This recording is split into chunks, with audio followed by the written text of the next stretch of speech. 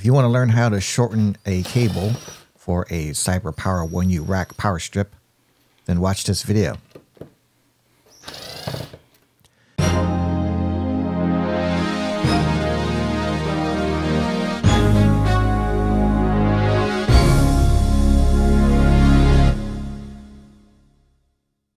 Hey, Gary Cruz with AmazeStudios.com, and I was always carrying an extra power strip along with my ATEM Mini Extreme ISO rack. And I figured, why don't I just install a 1U power strip?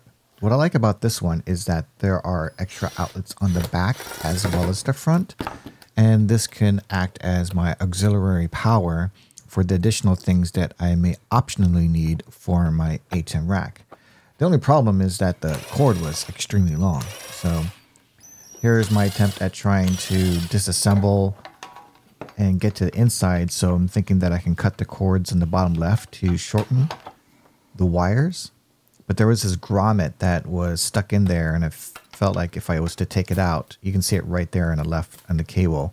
If I was to take that out, I might break it. And it just seemed like it was much more trouble than it was worth. So I bought this connector on Amazon, and I was able to shorten it on the other end. So long story short, no need to open up the power strip. You can just cut off the wires.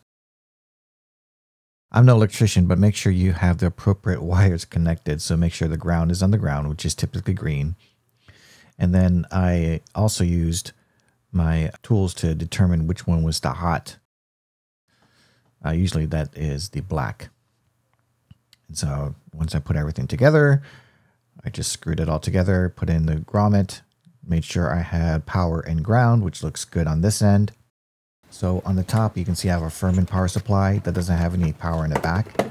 And then as I put in this power supply for the Cyber Power, it not only has plugs on the inside, but out as well as the outside.